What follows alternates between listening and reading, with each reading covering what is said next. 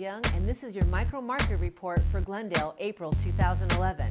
Without further ado, let's dive into the numbers. So here's our micro market report for April 2010 versus April 2011. Our median price last year was $630,000. That price this year, $572,500, representing a 9% drop.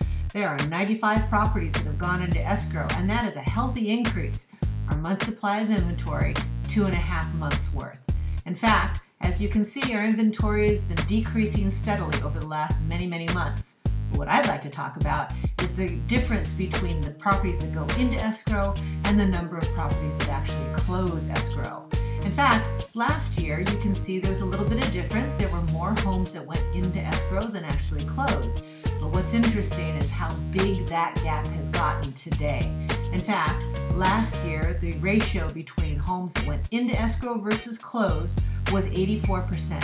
This year, 56%. This means that a little over half of the homes that actually enter into escrow will successfully close. So what does this mean to you?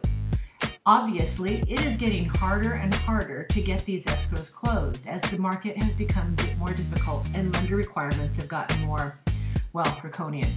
It takes the skill, knowledge, and experience of a great real estate agent to navigate these uncertain waters and get you to the point where you successfully close escrow and get to move on with your life.